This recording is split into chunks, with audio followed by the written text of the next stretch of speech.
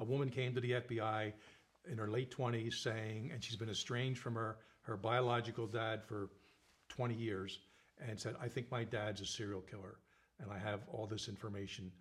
And we said, whoa, and she really lists some information. One of it had to do with a little boy with blonde hair in her basement that her father killed, because the father would do all this nefarious stuff in the basement, chaining women to walls and mutilating them.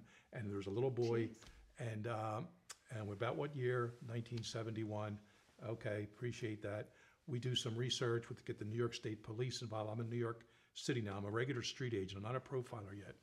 And lo and behold, the father of hers, who's still alive, was not only alive, living in the area when this little boy disappeared, he was actually on one of the search teams.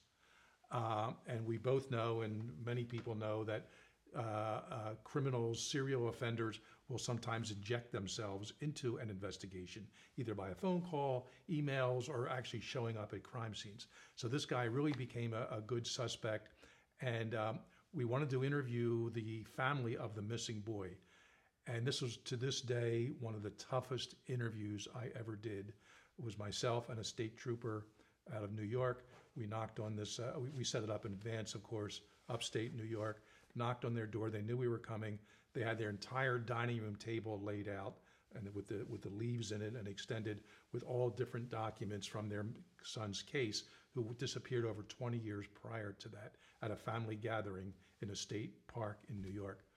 And they showed us this book, this map, this chart on the wall, these names, these family members, everything, pictures of this, that, the other. There's one book they didn't really point to, and I said, what's this book here? I said, they're the psychics we've hired over the years. You've hired?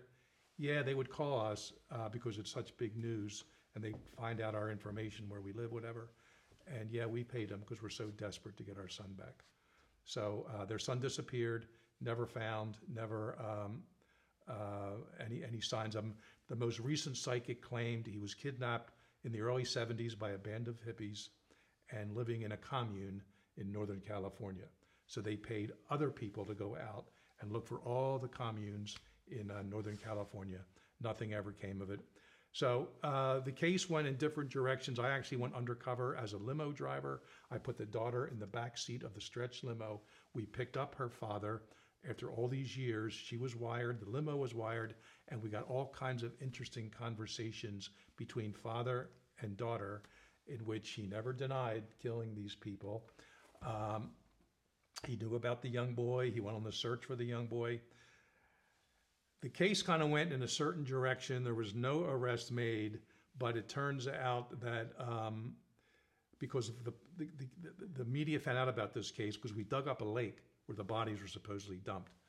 And we can talk about that part later. Okay. But a lot of news went out about a little missing boy, and the case kind of went away. No arrest, no resolving. It may have been a case of where the woman was sort of had these psychological issues planted into her head by her psychologist. But about 2 weeks after the case closed down, but some media coverage on it, digging up this lake, etc., the little boy who went missing from a state park, the state police got a phone call, and it was a guy who said, look, I'm a former military member. Two of us back in New York City, we took off one day to go hunting. We went farther away than we were supposed to go from our ship. They were in the Navy. We did some hunting. I walked this long trail, the same state park where this little boy was. I walked back. I saw the skeletal remains of a young child, wow, no more than 6 years of age. But I was so afraid. I told my buddy, we were so afraid we'd get court-martialed for being like 50 miles out of the zone they're supposed to be in, that they never told anyone.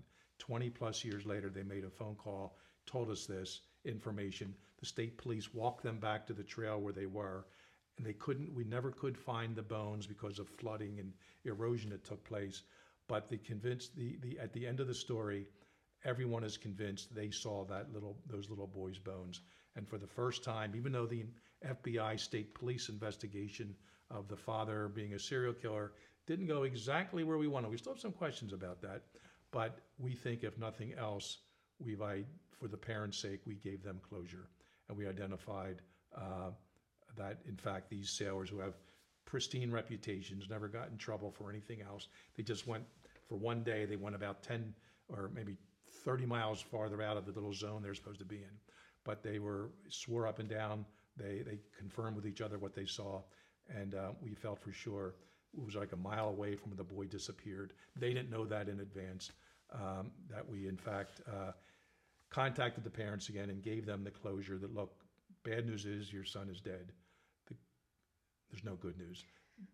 The related news is, in fact, he died a natural death, and there's no indication of any kidnapping or foul play. And we didn't say it this way, but the strong intimation was, forget the psychics.